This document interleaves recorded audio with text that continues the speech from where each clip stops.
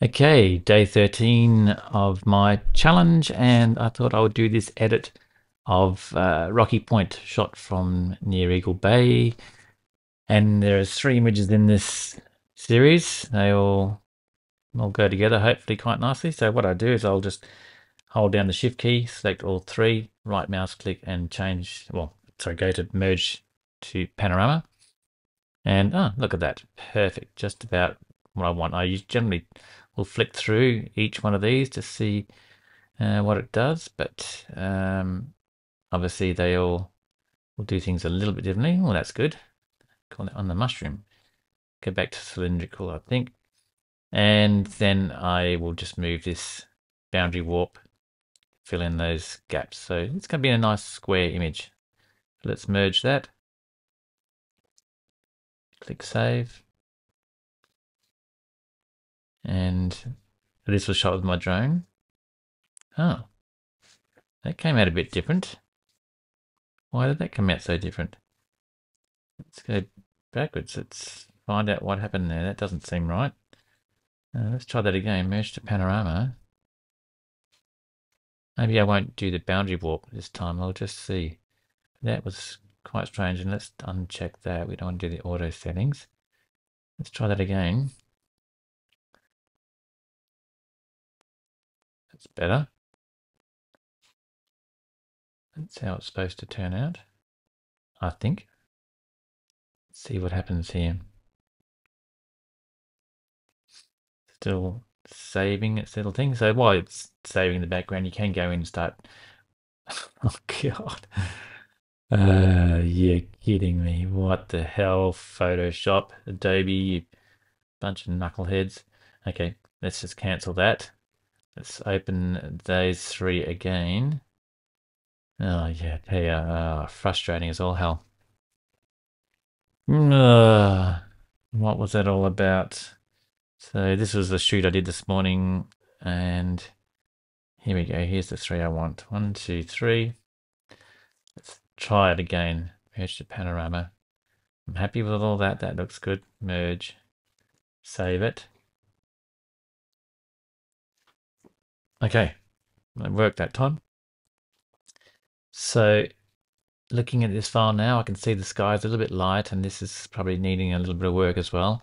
Maybe a bit of a color shift as well. So first thing is I look at my shadow detail, bring that up a little bit. Highlights, bring them down a little bit. Make sure that we're not losing anything. Could do with some contrast, but we can put that in later. I'm pretty happy with that look. Color wise, maybe just warming up a smidge like that, and just give the tint a little bit of a more of a purple tone, a little bit of vibrance, just to see what we could get, what could be. Effects, a little bit of clarity perhaps, and that's all pretty good. Color mixer, we could go into the color mixer and just have a look at the luminance maybe of the bluey greens here, adding a little bit more light. See, that's adding light up in the sky. See how that's posterizing up in the sky there? That's not good.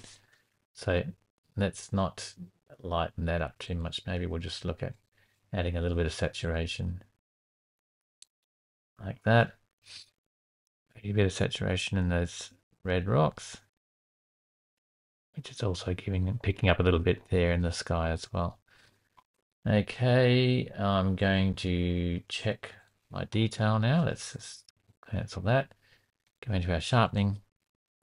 Have a look. It's a little bit on the dodgy side. Fletch, what's going on with that? It's not super sharp. All right, well, let's just try and sharpen it a bit. Adding a bit of sharpening there, looking at masking, bringing the masking right up and getting a bit of luminance in there. Now, normally I would probably go and denoise it, but because we've done a stitch, it won't let us denoise it. The next thing, I look at this file and I can see chromatic aberration straight up. It just seems to appear to me for some reason. I have a knack for finding it, so I always make sure that that's ticked. And hopefully that will get rid of any of that caper that we worry about. Okay, it's looking pretty good now, and I think we could probably export that. So here we go. Let's open it up in Photoshop. Okay, so hit F on the keyboard. And first thing I want to look at is make sure my horizon is straight. And that's pretty good. Close enough for jazz. And I'm going to see for crop, and I'm going to make it into a square. So let's see how far off our square we are. That's pretty close, I think. Just going to hit return. That is a square. I'll flatten it. Layer. And some of these areas here will fill in pretty easily with content aware. If you hit Option Delete and then return, it's a shortcut. Command D, deselect. That looks pretty good. And I'm just going to do this all in one go now. So it's easy. Option Delete. See? Command Z. It wasn't supposed to happen. Huh. Okay, well, that wasn't supposed to happen. Oh, come on, just why aren't you doing it now? Oh, anyway, let's just go to Content Aware Field. We'll do it the hard way. And we'll just run a line along there. And hopefully that'll fill that in nicely. And look at that. It did indeed. Okay, Command deselect. And do the same down here.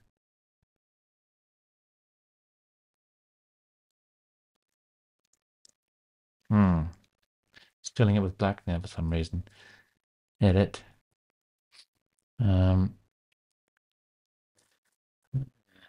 Fill. Let's just see. Content aware, so it's fine. Command deselect. And let's just go across here and do this one. And it's interesting. Anyway, don't know. I am either confused or something's changed in the last 5 minutes. Anyway, maybe I'm getting something wrong. I'm not always right about these things. As much as I know Photoshop, sometimes I wonder what the hell. What am I doing wrong? What am I thinking? Just looking at that and making sure that works. Pretty happy with that. Oh, that water looks a bit dodgy, so let's just try and add a little bit more of a random pattern there. That's a bit better. Click OK. Deselect. So that should be our square. That should be exactly square. So we look at that, the pixels. We're out. 1 pixel. That's okay. I can live with that. Command Option C. Let's have a look at what it's like with a nice white border around it. And see where we can fix it. Now here's a little trick I haven't used for a while. It's called reverse overlay. You duplicate the photograph, Command J. You Command Shift U it. You desaturate it. You invert it, Command I. You filter on blur and give it a big Gaussian blur, quite a bit, like that. Say, you get it real blurry. Click OK. Change blend mode to overlay. Now you can see how it's darkens the dark lights and lightens the darks, but it can also add a bit of weirdness. So maybe it's one of those techniques where you just give it a a little bit of a go, or you do what I'm going to do is add a layer mask. And I'm going to use it through the foreground here, which would be kind of nice. We can use this as a kind of like lighting, really cool lighting effect. Like, oh yes, a bit of sunlight's come through and hit that foreground a little bit. See, that's too much. Just going to darken up those corners a little bit. So it looks like a ray of light that's just hit that hill and it hasn't gone right across there. And then let's just put the same thing over the sky. We're just going to give it a few little passes here and there. And it looks kind of nice. Let's try that. Looks relatively natural. Maybe I'll just turn this little bit off here, because that seemed to be okay without it.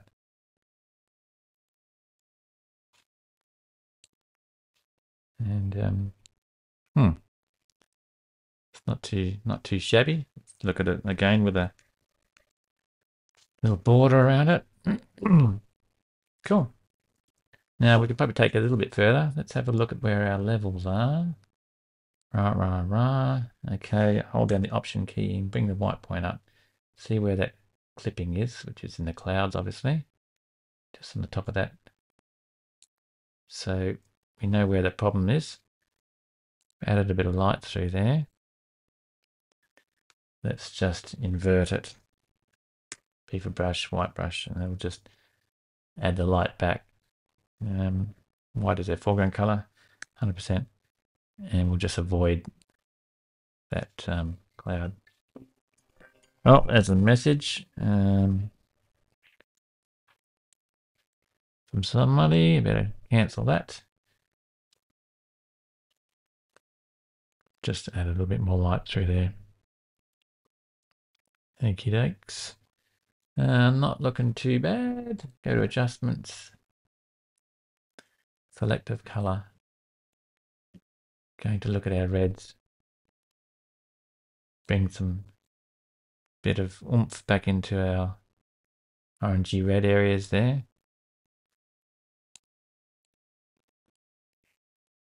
And I might just brush it out of this area because it's making that look a bit brown. So that's kind of green. So I'll just give that a quick hit with the old brush. Yeah, that's good enough. And you can see now that's just giving us a bit of a nice little heave-ho there. And we can look at also our greens because that water is quite green. And it's adding a bit of cyan and taking a bit of yellow out. Not a great deal of green, actually. What? Hang on. Let me go back, turn that on and off. Yeah, it's not too bad. And let's try the cyans. A bit more cyan in there. A bit less yellow. That's starting to pop that colour a bit more now. There we go, that's good. Because it is like that on the right day. It was a bit overcast. Okay, now let's go back, hold down the Option key, click on the bottom, and you can see we're just shipping that light around. Looks pretty good. Maybe this area here could be fixed up a little bit better. Let's have a look. Yeah, maybe that's better. Still looks kind of like the sun's just hitting there and missing Rocky Point. There's a few guys out surfing, so that's kind of cool. Looked like there was a pretty good swell today coming through. Rocky Point's good when it's not too big, but not too small. Back in the day when I used to be a surfer, not so much these days. Okay, that looks pretty good. Pretty happy with that. And the next thing I might do is let's flatten it off. Let's save it. because we don't. I'm going to call it Rocky Point, and I'm going to give it 43,200 MV3, just to make it really hard to remember and write down. Girls love it. Save it to my C drive. Click OK. At least we've got it saved now. Command Option C. Let's have a look with a bit of a border. Get rid of our thingo, our rulers. Command R. Now looking at it now, I can see it probably could do with a little bit more contrast. Maybe through this area of bush, it looks a little bit flat through there. So let's have a go at that. I'm going to use the enhanced presence. There we go. But that's really made it pretty gritty everywhere, which I don't like. It looks a little bit too harsh. Let's invert that. B for brush. White as our foreground color. Right square bracket to make my brush bigger. And just brush that through there. And maybe don't go all the way to the back, but just in this front bit here. Like so. So we can see that the contrast has come back in there a little bit. Is it too much? Too much, perhaps. Let's take it back to say 13%. Yeah, just a little bit. You don't want too much. Now we could go in, let's flatten that, save it. And then you would just go back now and look at all the things that are a bit distracting and delete maybe. Maybe try and make this beach here a little bit nicer. Maybe get rid of some of that mess. Clean up the beach. That looks a bit distracting. And any other lumps or bumps or bits that kind of distract you, take your attention straight to. It's good to just get them out. Well, you know, it's not going to win any awards, but it's a nice, solid landscape photograph. Save it. Let's have another look. Make a bigger border this time.